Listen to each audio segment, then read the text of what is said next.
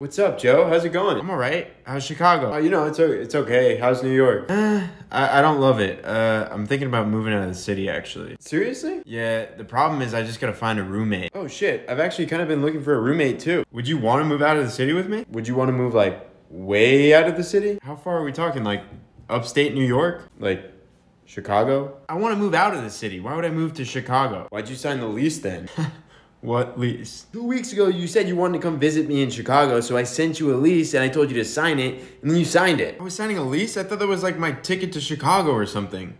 I just said I wanted to come for a visit. Okay, so think of it like a visit. Like a year-long visit. What the fuck is wrong with you? I'm not moving to Chicago for a year. Oh, okay. I thought you'd be excited about it, but I guess you don't want to move in with me. Hey, I'm sorry, dude. Okay, maybe it'll be fun. It's just a year, right? Nice. You think you're gonna bring a bed, by the way? Yeah, why wouldn't I bring a bed? I'm just checking, because I threw mine out. I figured it'd be easier if we just shared one.